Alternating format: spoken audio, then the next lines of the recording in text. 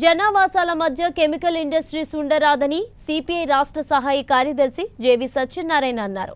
Visakhapatnam party కార్యాలయంలో జరిగిన సర్వసభ్య సమావేశంలో ఆయన మాట్లాడుతూ ప్రమాదం జరిగిన అనంతరం ప్రజలు తీవ్ర అనారోగ్యానికి గురయ్యే అవకాశం ఉన్నందున ఇటువంటి కెమికల్ ఫ్యాక్టరీలను తరలించేలా కేంద్ర రాష్ట్ర ప్రభుత్వాలు చర్యలు తీసుకోవాలని డిమాండ్ చేశారు.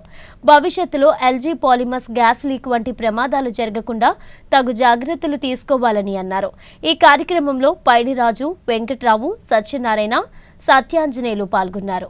సెక్షన్ కింద కేసు పెట్టారు. 304 కాదు 302 సెక్షన్ కింద కేసు పెట్టాలన్నది మేము డిమాండ్ చేస్తున్నాం.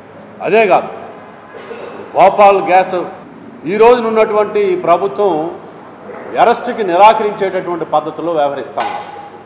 రెండోది, పెట్టినటువంటి కేసు కూడా ఏదో నామమాత్రంగా కొంత అపరాధ రుసుముతోని దాన్ని దాటివేయాలనేటటువంటి పద్ధతుల్లో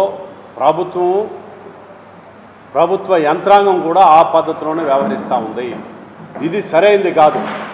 మీరు ఎన్నికైనటువంటి ప్రభుత్వం లేకపోతే అధికారులు యంత్రాంగం అంతా కూడా ప్రజలకి బాధ్యులుగా ఉండాలి. వాళ్ళు ఇటువంటి పారిశ్రామిక అధిపతులకి కొమ్ము గాయడం కాదు, ప్రజలకు బాధ్యులుగా ఉండాలి. కానీ ఇక్కడ ఈ ప్రభుత్వం ప్రజలకు బాధ్యులుగా కాకుండా వాళ్ళకు అనుకూలంగా వ్యవహరిస్తూ ఉన్నారు. కొంతమంది మంత్రులు ప్రకటనలు కొంత ప్రజలకు సానుకూలంగా కనిపించినా కొంతమంది మంత్రులు చేసిన వ్యాఖ్యానాలు పూర్తిగా యాజమాన్యానికి అనుకూలంగా ఉన్నాయి. 302 కిందన కేసు నమోదు చేసి కంపెనీ చైర్మన్ని, బోర్డ్ ఆఫ్ డైరెక్టర్స్ని అందరినీ అరెస్ట్ చేయాలి. అసలు బోర్డ్ ఆఫ్ డైరెక్టర్స్లో ఈ దేశంలో ఎవరైనా ఉంటే, నివాసం ఉన్నటువంటి వాళ్ళు ఎవరైనా ఉంటే వాళ్ళని తక్షణమే అరెస్ట్ చేయాలని చెప్పని డిమాండ్ చేస్తూ ఉన్నాం.